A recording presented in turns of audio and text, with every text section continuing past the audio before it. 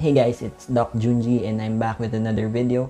This one comes a little bit close to the heart because I'm gonna be sharing with you the top 5 misconceptions that people have with emergency medicine physicians. So, stick around.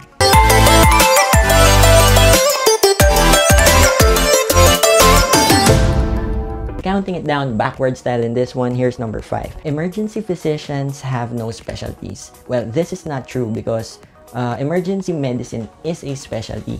Hindi po kami under ng ibang department. We deal with patients at the emergency room. Mapabata man yan, buntis, nabalian ng buto, masakit ang tiyan, nahulog sa maling tao, o kung ano pa man yung problema mo sa buhay. Basta nasa ER ka, pwede kang tingnan ng EM. And if there's one thing or one condition that EMs specialize in, that would be shock. Now, what is shock? The answer to this is a long discussion, pero to simplify, this is the process that the body undergoes once critical na yung patient. Ito yung pagkamalapit ng mamatay yung pasyente. And that's where emergency medicine physicians specialize in. Specialty ng mga EM na ma-recognize yung shock early and how to treat it para maiwasan mamatay yung pasyente.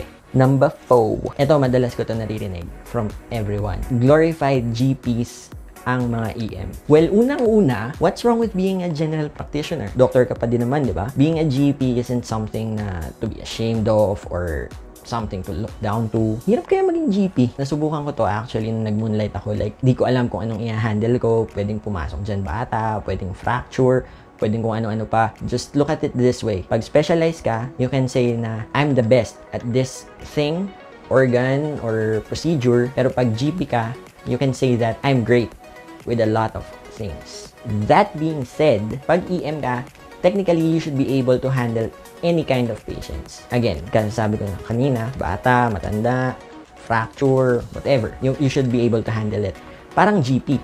Pero, you have the knowledge and the training that's more than that of a general practitioner. Parang ganito, pag GP ka, kaya mo mag-intubate, kaya mo magtubo ng pasyente. Pero, kapag EM ka, hindi ka lang basta magtutubo. Alam mo kung paano mag-rapid sequence, alam mo kung ano yung pre-medications yung dapat may bigay, alam mo kung dapat mo ba talagang tubuhan in the first place, alam mo yung tamang approach, alam mo kung ano yung mga dapat mong gawin. As an EM, you should be able to do everything pero at a higher level. Higher level than the GP. Kasi you've undergone 4 more years of training than a GP. Number 3, forever duty ka pag EM, parang clerk pa rin yung sked mo. Well, yes. EMs go on duties. Most skeds are 24-hour duties. Pero you get to pick the days when you want to go on duty or not. Like for example, kung gusto mo mag 3 days straight duty, di go. Kung kaya mo mag 3 days di pa sked mo na 72 hours duty ka.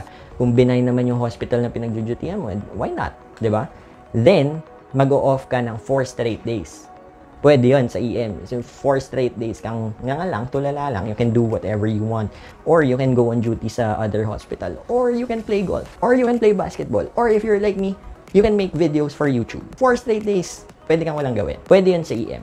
And don't get me wrong, with the salaries that EM consultants get, you can afford to have 4 days off. Lalo na kung toxic ka sa person. Also, being on duties like that, it's not that bad. Why? Dahil alam mo kung kailan ka lang magpapasyente. Unlike other specialties, pwede kang gisingin ng residents mo in the middle of the night para mag-refer sa'yo ng pasyente. Kung mag-toxic yung patient mo, kung may bago kang admission, anytime pwede ka na tawagan. Kahit natutulog ka, kahit nasaan ka. Kung may emergency OR ka, kahit 2 AM, gigising ka pa rin para pumunta sa hospital. Pwedeng nasa bahay ka nga, di ka nga duty. Tawag man ang tawag sa residente mo, di wala din. Sana nag-duty ka na lang, di ba? Tawag din naman siya ng tawag. Di nandun ka na lang. Ikaw na mismo yung nakakita, di ba? Sa EM kasi, pag tapos na yung duty mo, tapos na yun. Di mo na kailangan balikan yung pasyente mo para i-rounds, para i-admit, or para i-OR, or whatever. Next misconception is, nagpapasa lang ng trabaho ang EM.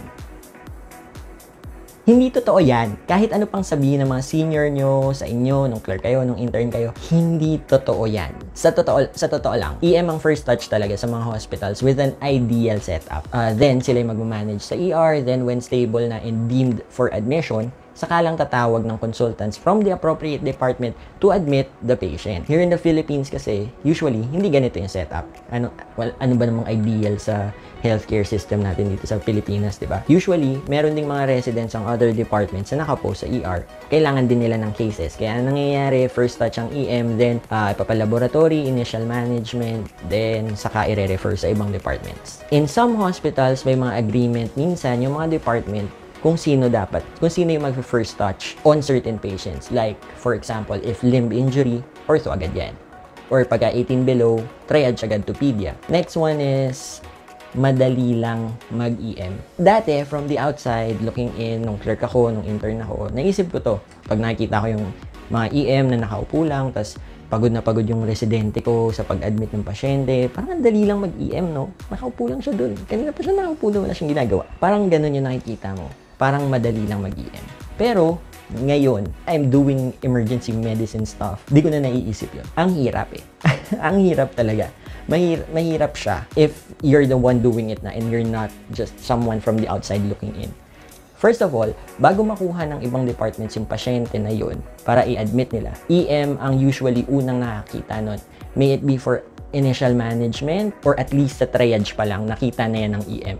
And EM yung nag-decide kung ilalagay ba yan sa critical bay, ilalagay ba yan sa ambulatory care lang yan o sa kung saan man or urgent lang yan, bibigay mo ba yan sa trauma agad o IM muna yan, EM ang nagde-decide nun. And for those patients na critical or in shock or nagko-code or wala ng heartbeat, 90% of the time, EM ang unang makakita at makakamanage niyan. Pag umabot yung mga pasyente na yun to the point na pwede na silang i-admit, most of the time, that means na itawid na sila from the brink of death, tapos dun na papasok yung hirap ng pagiging IM or other specialties. Yung pag-admit and maintaining the stability of the patient. Everybody has a role in the hospital, especially sa ER. Every specialty has gaps. Every specialty has blind spots that other specialties cover. And that's why healthcare, it's not a one-man or one-department job. Ang healthcare, collaborative effort yan from different specialties. No specialty is better than another. Naniniwala ako dito. Some are just more suitable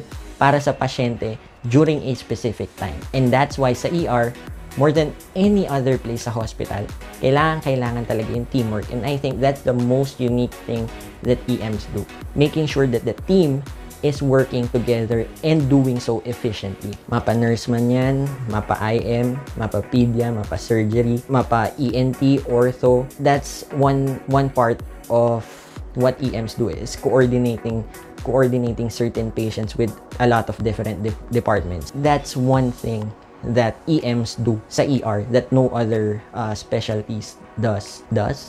No other specialty does. Bahala ka na. Also, guys, a quick shout out to my batchmates, Dr. Alvin Francisco, Dr. Dexter Macalental. 2 of my batchmates started vlogging na, guys. Tatlo na kami. Sobrang good influence ko talaga. Oh my gosh. Subscribe to his channel. I leave links down in the description for both of them. Check out their channels. A lot of good contents from those guys. Actually, I got the idea for this video from Alvin, so watch out for future collabs with those guys. Again, check out their channels down in the description. It has been me, Doc Junji, still ang tropa mong residente. Thank you for watching. If you like this one, check out my other videos right here.